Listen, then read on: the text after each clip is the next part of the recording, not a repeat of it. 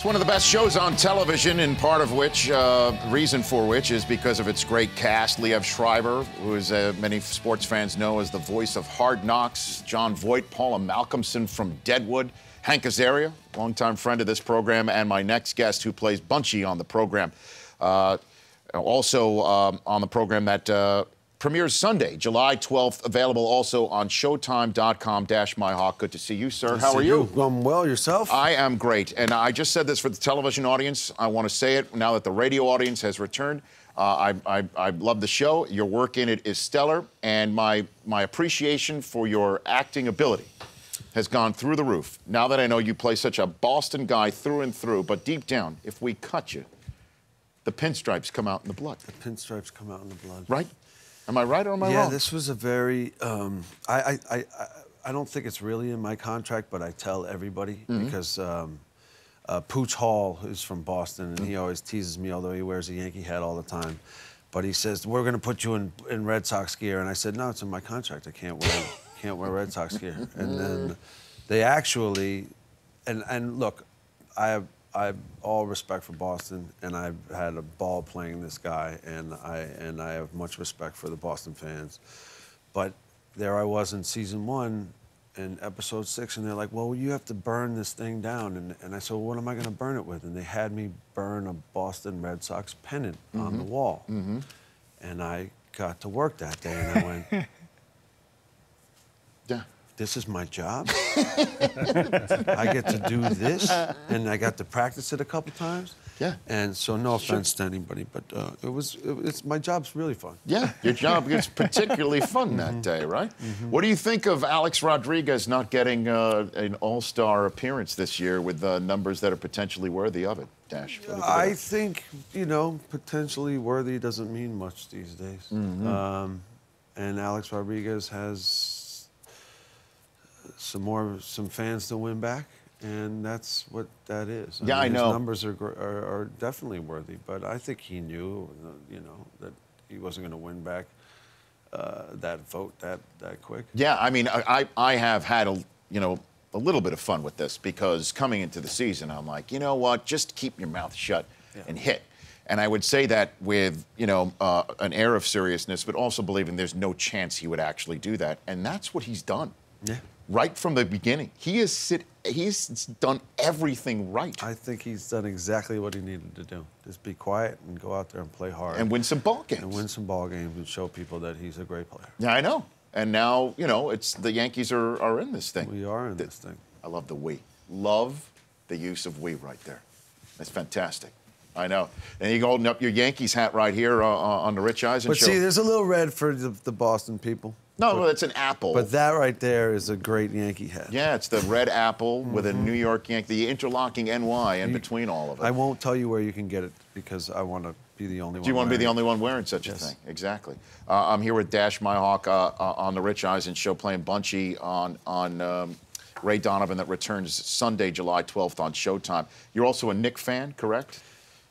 Are you all right to admit that in public these days? Dash, you good with that one? Yeah, I'm still okay with that. Okay. What do you think about what's going down with your Knicks this off season so far? Somehow, I have to trust Phil. Somehow, I have to trust Phil Jackson. But wouldn't it be so Knicks if he just suddenly loses his fastball at the moment that you need him to actually start throwing heat? Yeah. That would be so very New York Knicks. It would be very New York Knicks. I've lived out in L.A. for a little while now, and so it's okay for me to not think about the Knicks. Right. Focus on some of the teams out here and watch some better basketball, but my heart bleeds orange too. Yeah, well, you and Hank Azaria, your cast member, Yes, sir. your friend over there at Ray Donovan, you could commiserate. We can all commiserate about the Knicks. He doesn't know what the heck's going on. No, I'm kind of over even thinking that. I rarely get my hopes up anymore. Right. I really rarely do. What about they're going to be great. They got this and this is going to happen. I go, yeah, okay, we'll see. What's it like working with John Voight? What's that like? Oh, it's fun. John is he's a real gentleman, and he's a hoot. He's always trying something that's, you know, he always wants to bring Mickey larger than life, and.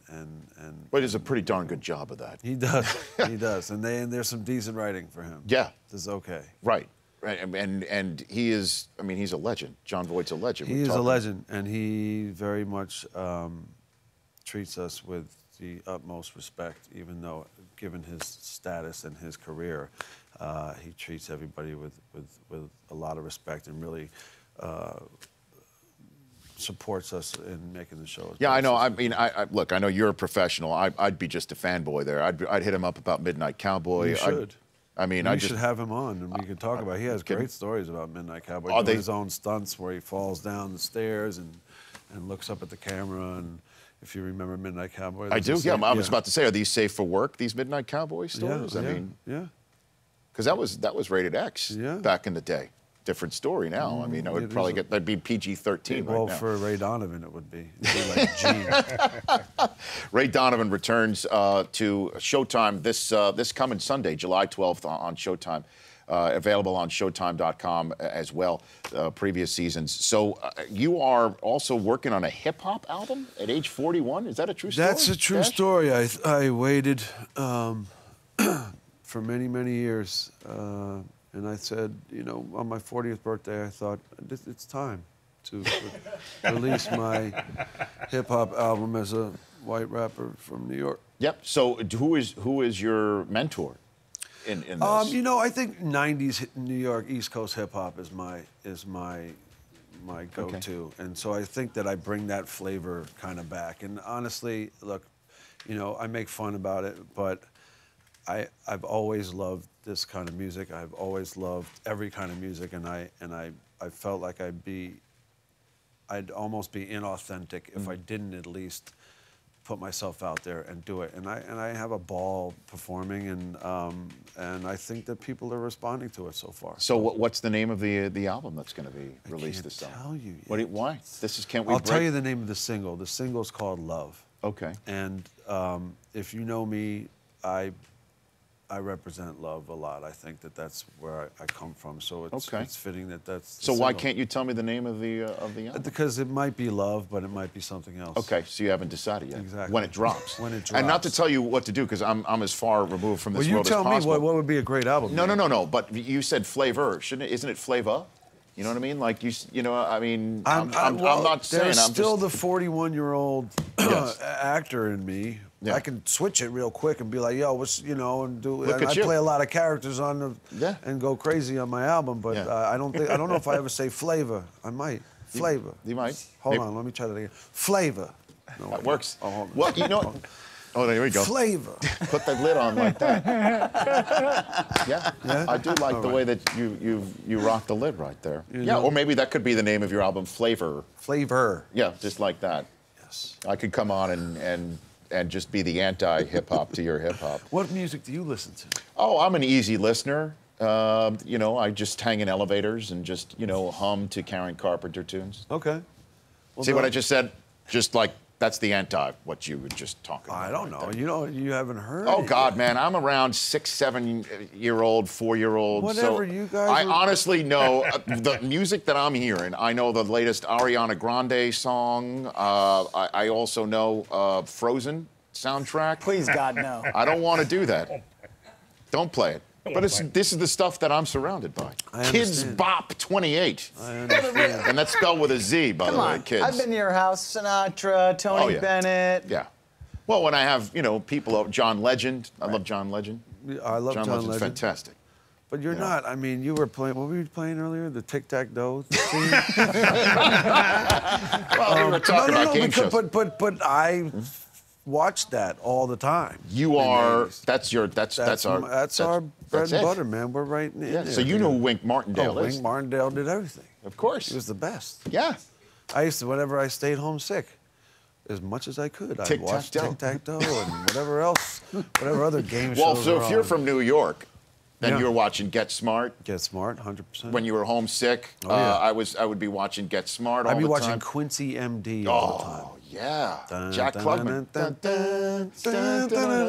There you go. That's why I'm making a hip hop album, people. And then you could be the name of the album could be Quincy's favorite line, which was always it was murder. Murder. He would always look at the body, and it would be this long pause, and he goes, "It was murder."